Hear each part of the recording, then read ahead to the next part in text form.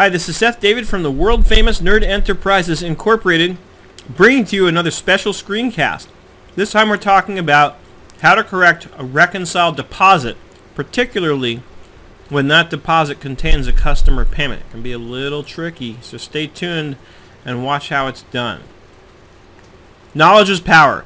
Make an impact by learning more. Call me right now at 866-945-8070 for information about private trainings. We record the live session with you so you can review it as often as you like afterwards. Okay, if you're watching this, it's likely you've encountered it, or you might be encountering it even today. So what am I talking about? What is this guy talking about? I actually see this a lot. I see this a lot when I start working with new clients. It happens frequently. And what happens is this. They record an invoice, which posts to income the second I do. That's what an invoice does. It posts two things. It reflects income, and it reflects the fact that I now have a receivable. So it hits my profit and loss on my balance sheet. I have income on my profit and loss, and now somebody owes me money. I have the rights to collect that money. It's my accounts receivable.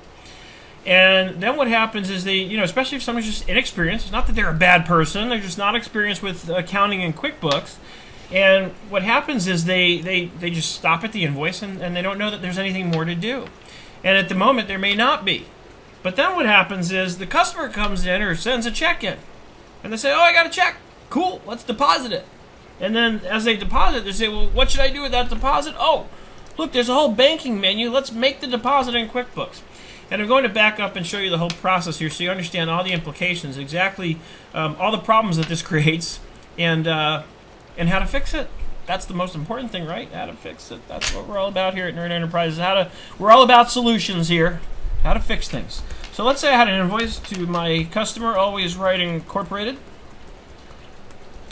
and I post it to accounting, $1,000, right? Close that. We don't really need that.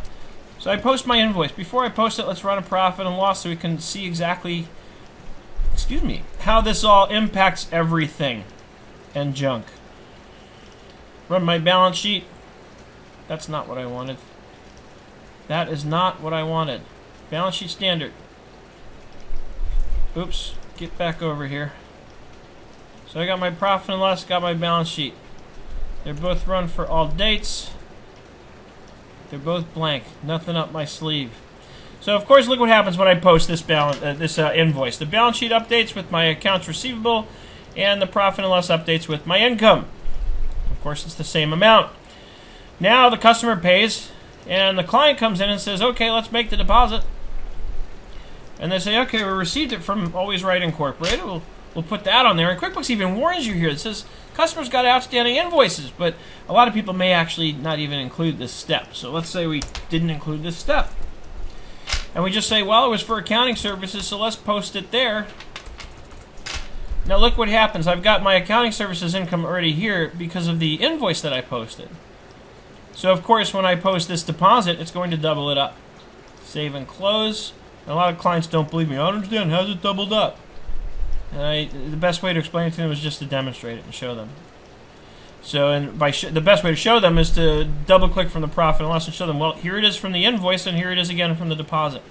Now, of course, you may have a lot of transactions on the book, so it may not quite be as obvious as this, but you can always customize the report and filter it for that one client, so you can show it. And, of course, you can choose to total it by client or by customer here.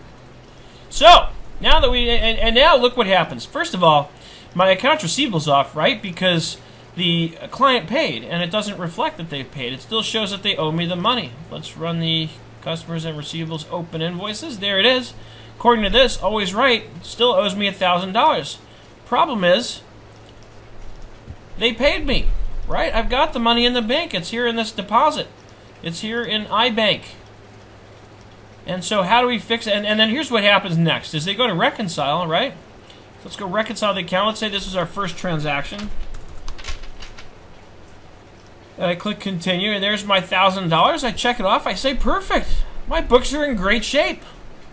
Little do I know that they're not in great shape. I have twice the income I'm supposed to have, and I have a receivable on the books that doesn't really exist anymore.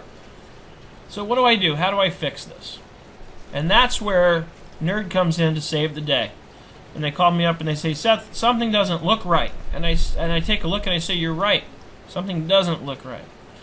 They say, this customer doesn't owe me this money anymore. They paid. And I say, okay, well, when did they pay you? And they say, well, let's look in the check register. We go in, and we see it's the only transaction in the whole set of books. Great. It's easy to find. So I edit the transaction and say, well, how do we fix this? Well, I've got an invoice on the books that they paid. And they paid it on this day. So here's what we do. And the whole point is that I can't just change this deposit.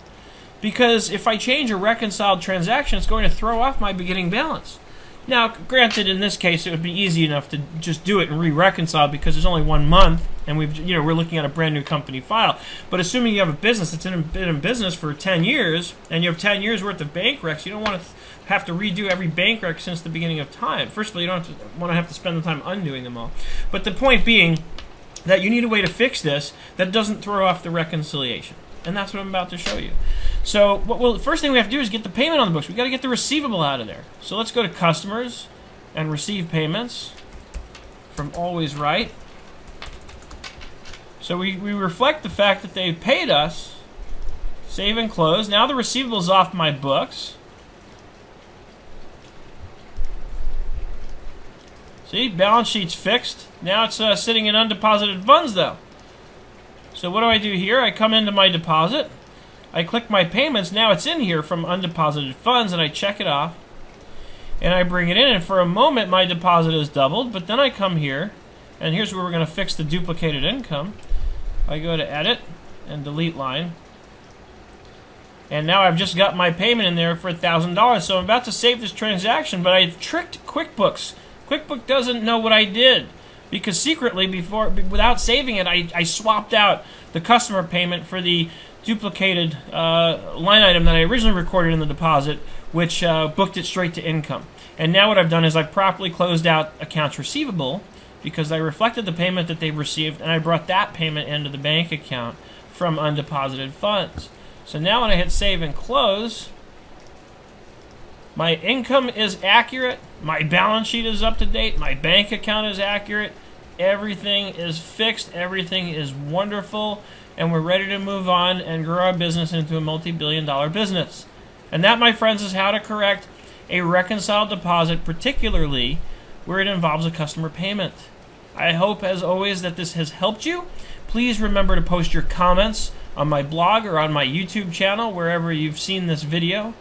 And again, I hope you're having an absolutely fantastic day, and I look forward to seeing you on the web. This has been a special presentation brought to you by Nerd Enterprises Incorporated, a QuickBooks how-to on correcting reconciled deposits. Knowledge is power. Make an impact by learning more. Call me right now at 866-945-8070 for information about private trainings. We record the live session so you can review it as often as you like afterwards.